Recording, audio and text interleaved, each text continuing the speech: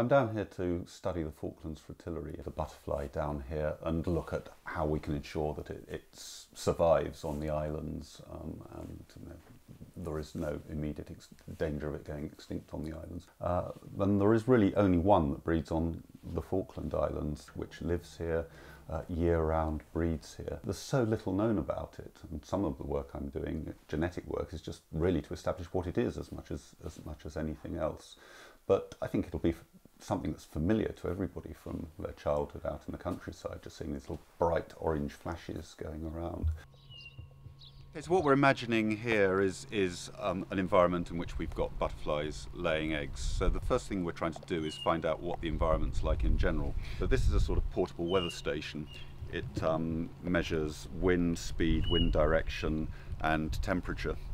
And this is to give us the overall kind of ambient climate so that we can record that. So that's recording away quite happily and going on in the background, so we can say, yeah, in general we've got a southwesterly airstream and it's this temperature and so on. Then what we've got here is, let's imagine it's a lot of grazed land, a bit of stone, but in the middle of it all we've got a plant. It's a dandelion, but we'll pretend it's a violet. And on this we've got caterpillars. So why, out of anywhere around here, have they chosen that particular plant? This is what we're trying to find out, because if we know what sort of plant they're feeding on or what the conditions are, then we're in some way to work out how we can make sure that environment still exists so that we can, so the butterfly can continue. So we've got this, which is a data logger. That measures again the temperature, the same thing that the wind gauge will measure on the surface, and this measures the temperature however far you push it in under the soil.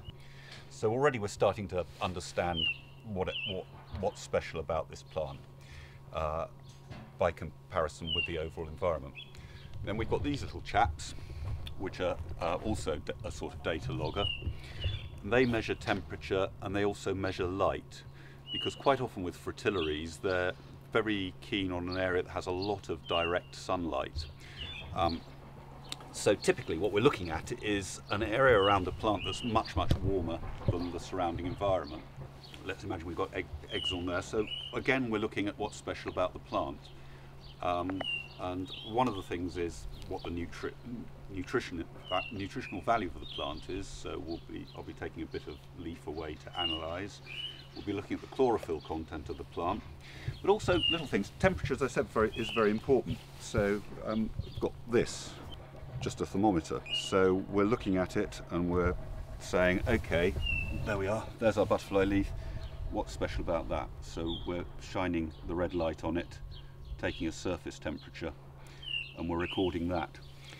So basically everything that we can think of that can be measured is being measured, because we're trying to find out what it is that's just distinctive about a particular plant in a particular location that's made a butterfly choose that from everything else to lay its eggs on. And once the better understanding we get of that, the more likely we are to be able to conserve the butterfly. The interesting things about the Falklands butterfly will be the impact of agriculture and grazing, because it's very likely that it will actually depend on a reasonable level of grazing for the violet plants it lives on to thrive. The way they live, the butterfly lives in small colonies and the colonies are quite far apart. So if for any reason one of the colonies go extinct, then the question is, can that colony be repopulated?